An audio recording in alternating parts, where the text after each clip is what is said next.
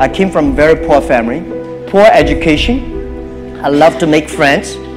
I love to have fun. So I want to be back to myself. This is what I do anything, a lot of things that any boy want to do, I want to do.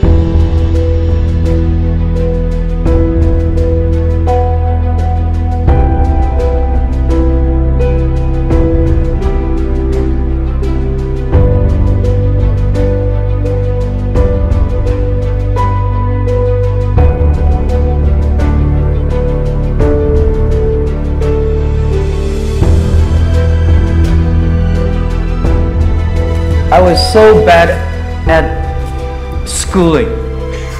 I failed again in my university and high school test. I tried 3 years for entering university.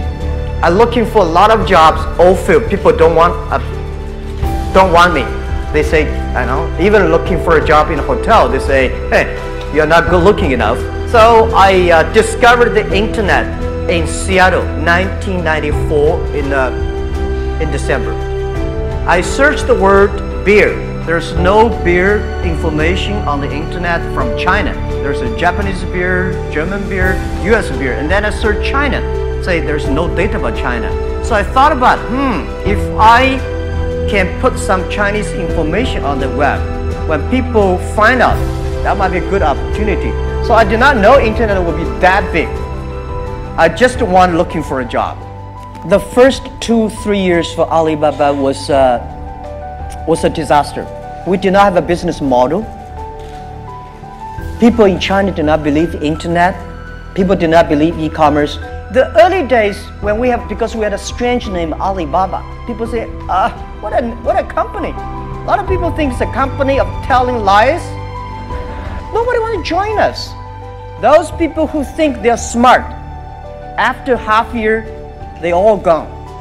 They start to build up their own. They don't believe our model. They don't believe by helping others, by helping small business, you can make money. Because 20 years ago, only by helping big companies you can make money. By helping small companies, you don't have a chance. So smart people left us. Those people believe they are excellent. The headhunting company all come. They headhunt our people. We are the people, nobody even come to head us. So we stayed, we have no choice, we don't have any company to go, but we believe our future. Honestly, we all graduate from the very poor schools. The only thing we did was that we are very united, we all believe the future, we are all optimistic. And we learn through mistakes, we never give up.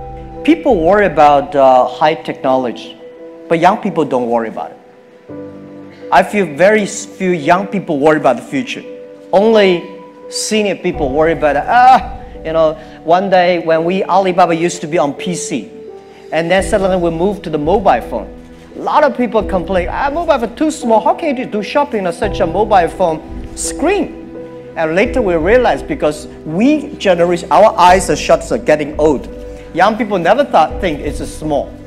They think it's big enough.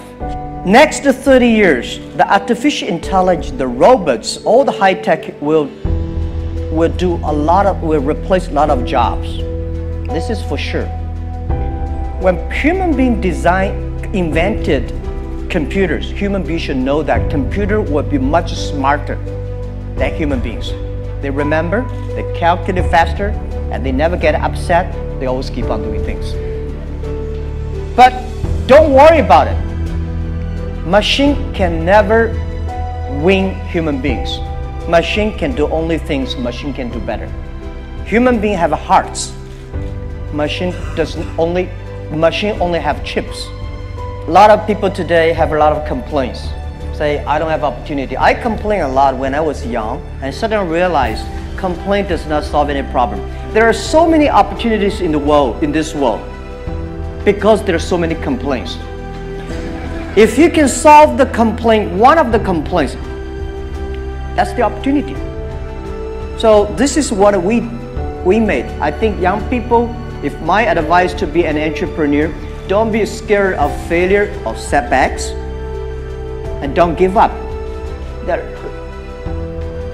there are a lot of books written about Alibaba, about me.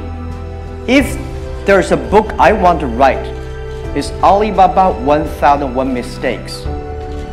We came today to now. We made so many mistakes. People say, you are lucky. Yes, we are very lucky. We've been only 19 years to today's size. But we've gone through so many tough situations. We made so many mistakes that people cannot imagine. Probably 90 years. You have gone through so many tough experiences. And that will make you different. The day when I told my 17 founders in my apartment, I say, if Jack Ma and his team can be successful, 70 or 80% of young people in China can be successful. We're not smart, we don't have money.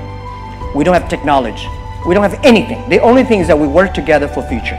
So we said, if we succeed, 80% of young people in the world, they can be successful. That was who we are. We hire people, they're ready to learn. They're ready to take risks. They're ready to fail.